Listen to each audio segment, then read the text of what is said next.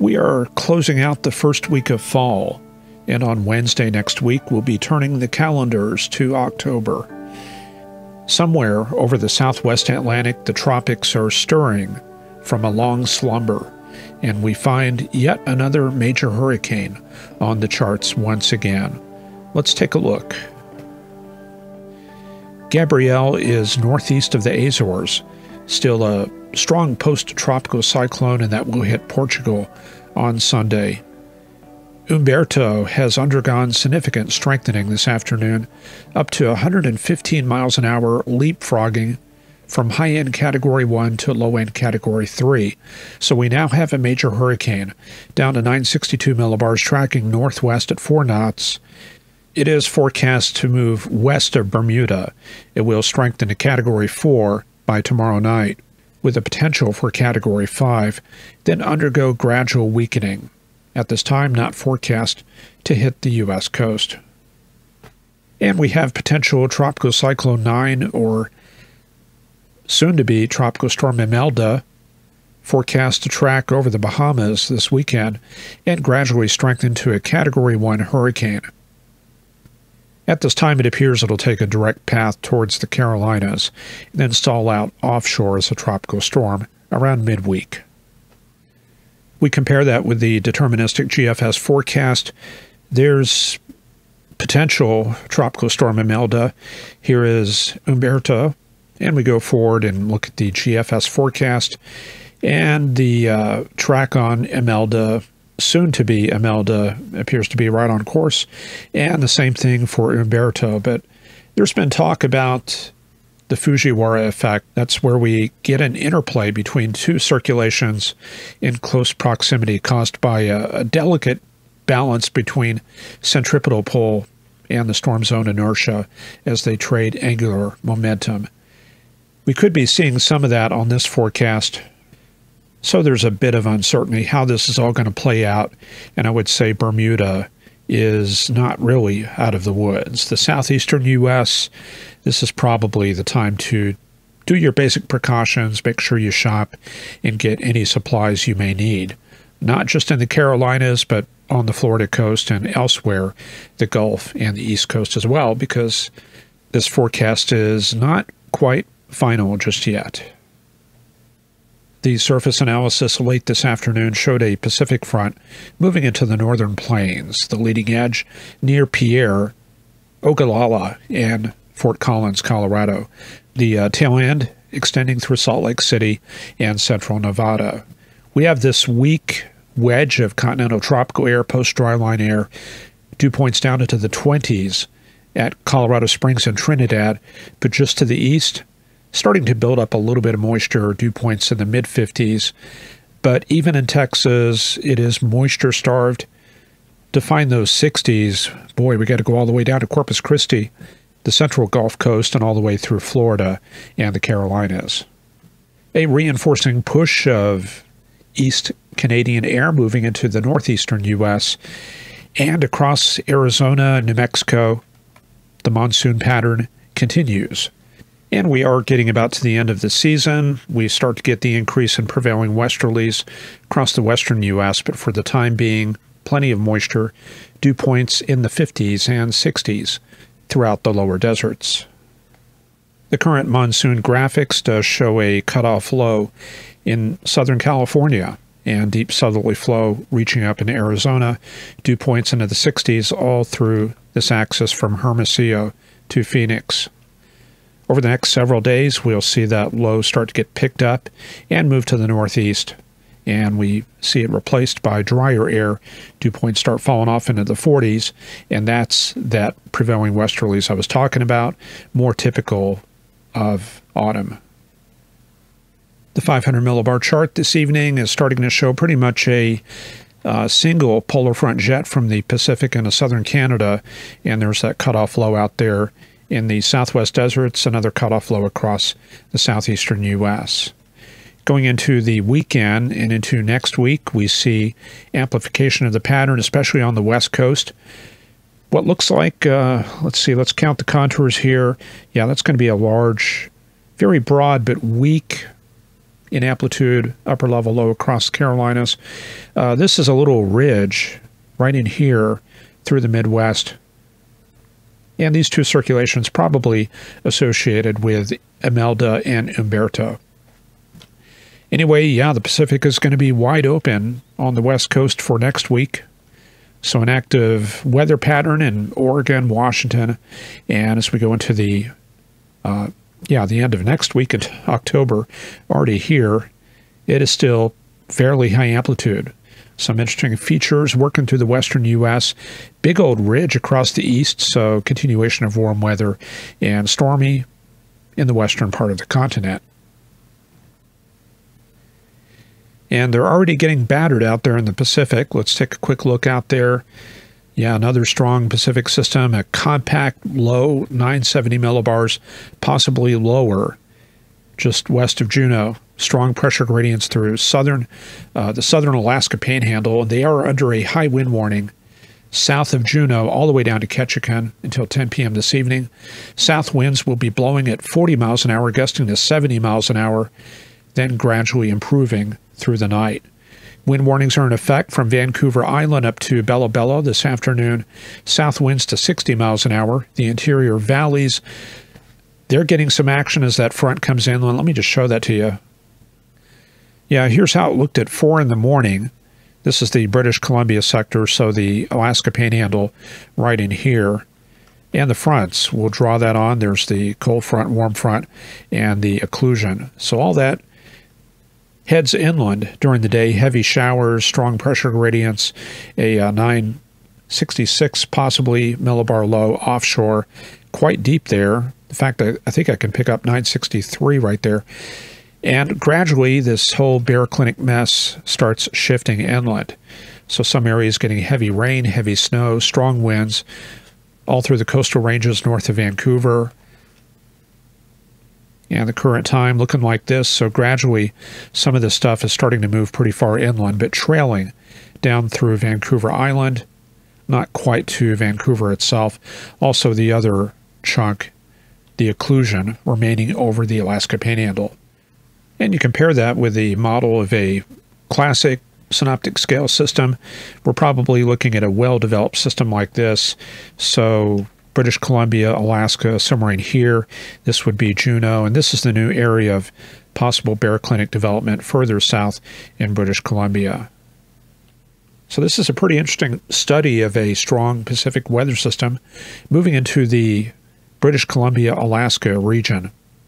And gradually the pressure fields start flattening out, and just kind of a strong onshore component with rain showers, snow showers all up and down the coast. Looks like round 2 out here coming in for early next week. And we check out the rest of Alaska. It is cool, 20s and 30s, with 40s in southeast Alaska. In the Canadian High Arctic, not very much going on. An occlusion through Resolute down to Cambridge Bay, further south in Canada. An occlusion moving into Manitoba, bringing in some drier and cooler air. Another wind warning is in effect for central Quebec. They're expecting gusts up to 70 miles an hour out to the Belcher Islands and then down to James Bay and over towards Labrador, this area right here. And since that is underneath this concentric thickness field, that's an indication that we've got a cold core low up there with a potential for showery weather, mixture of snow and rain showers. In SPC, slight risk is in effect for both Tucson and Phoenix this afternoon.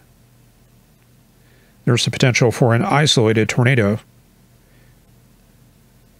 with strong convective winds and a chance of a hailstorm as well.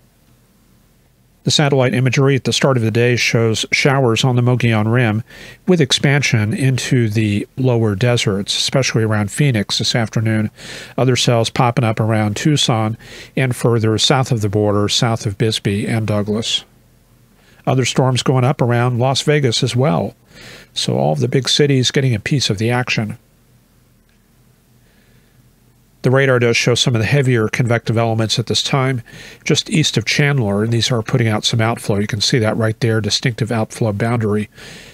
So, yeah, this is kind of drawing up that outflow boundary into the updraft, so some continued severe weather possibilities on this storm. We go up to the higher tilts, and we do find kind of a weak notch right there, almost a beware. It's kind of rare for Arizona. I'm going to put a mark there, drop back down to the surface, and you can see that that is right in that updraft area. We go up to the top of the storm, we would expect to find the stronger tops right above that, and indeed that's what we do find. So yeah, certainly a very potent cell. If I was chasing, I probably want to be out on this road and get a better look to the west and also have an escape option. I'm not expecting big tornadoes out there, but you did see that 2% chance for this afternoon, so we can't totally rule that out. These are back behind the outflow boundary, so not too much going on with those very likely. Let's check out the, yeah, see Las Vegas, they've got their own severe thunderstorm warning. These elements are drifting to the southwest, and this appears to be the outflow boundary, so it's kicked out pretty far ahead of these storms. So I think the main hazard on this is going to be strong gusty winds. We can take a look at the vertical pass through that storm, get kind of a 2D, or a, yeah, I guess you can say a 3D picture. And we do find the higher cores directly above. Yeah, that looks kind of like an air mass storm. I don't see much of a severe signature on that. But yeah, you definitely want to monitor those advisories because things can change very rapidly. These were the high temperatures we were expecting across the country. Pretty warm in the central U.S. and along the East Coast. Other areas, mild to warm. For tomorrow, pretty similar. A little bit of warm weather there across Texas and Oklahoma. The heat spreads northward into the northern plains for Sunday. A little bit cooler there in the Rockies. And we go into Monday and Tuesday, an expansion of that heat across the Midwest, and those 90s continue down there in Texas for the foreseeable future. Overnight lows looking like this. So pretty cool up there in the northern Rockies, and that cool weather moves into the northern Great Lakes and into the northeastern U.S. for early Monday. For the rest of tonight, we're focusing on two areas of precipitation for the southern Rockies and for the Atlantic seaboard all the way down to the southeast. That will continue through tomorrow. And then we'll see some drying in the eastern U.S. for Sunday, although right around Wilmington, those rain chances will continue. In the western U.S., however, plenty of rain through New Mexico, the Four Corners, and Utah. And then we see this new Pacific system coming inland for Sunday night and Monday. Rain chances near 100% at Seattle, Portland, and Medford. And elevated chances for precip in the southeastern U.S. due to the potential arrival of Imelda. As we go into midweek, continued rainy in the northwestern U.S. However, we see a drying trend across much of the country. So we'll take a look at those weather charts, starting with tonight. You've already seen this. Going into tomorrow, just a gradual progression of that front into the northern plains. One little disturbance working up the east coast, and then down in the corner there comes potential tropical storm or Hurricane Imelda. Again, that looks to be approaching the Carolinas coast for Monday. There's where we start seeing some of the first effects there. Also a new weather system coming into the Pacific with that increase in the Pacific storm track. Then we go into the beginning of next week. Looks like Imelda comes inland. At this point, it could really be anywhere. The models are really not very good with post-landfall interactions this far out, so I will not pay too much attention to that. I would say rain chances are going to be elevated across a pretty wide area. On the west coast, here comes our next weather system for Tuesday. Some development in the Great Basin area late in the week. However, most of the impacts will be in the northern and central plains. Possibility of severe weather for Saturday the 4th. And of course, that is an anniversary of the 1998 outbreak in Oklahoma. One of the biggest fall outbreaks on record. I don't know how many tornadoes there were, but October 4th, 98, you can look that up on the internet and find out a bit about that. Anyway, most of that will be heading into the Midwest, very little down south. I guess we've got a capping inversion, maybe a little bit too much plateau air coming northeastward. And that'll be it for the forecast. And that will be all for this edition of Forecast Lab. Just as a reminder, one way you can help support this program is on weathergraphics.com. That is my own website, and that's where I have all of my forecast books. I used to be a forecaster in the Air Force, and I have distilled all of my techniques into a very readable form, very comprehensive, different topics, and it is very hard to find book titles like that. Most books are conceptual or introductory or theoretical. This is actual practicing forecast information. So those of you who have the books, yeah, please post in comments and let us know how you like it. And hopefully we'll get a few more readers and a few more fans on board. So check that out, weathergraphics.com. All right, we'll see you back here on Tuesday for the next show, and on Monday for the supporter show, the private supporter video. All right, hope you have a great weekend, and we'll see you soon. Bye-bye.